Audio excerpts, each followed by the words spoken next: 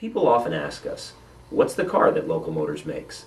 We like to answer that by really taking the discussion back a notch and saying, when you're looking for a car in your local area, how often do you find a car that really responds to the things that are necessary, or the things that you desire the most in your area, or the things that make you most excited about a hometown hero?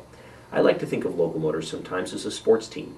Think of the Football League, the National Football League, if you will, or think of sort of something like the NBA. It is a place where you find a federation of teams that do effectively the same thing.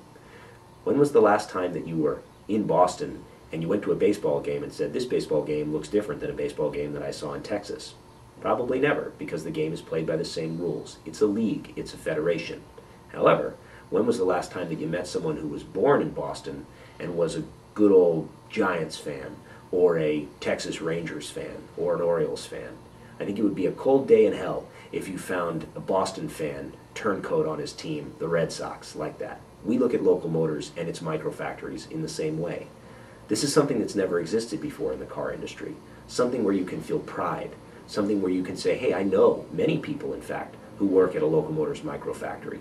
Local Motors microfactories will be more like a federation or a league of exciting microfactories around the country, each of which builds cars that embody the pride and the elegance and the excitement and the performance specification of their local area.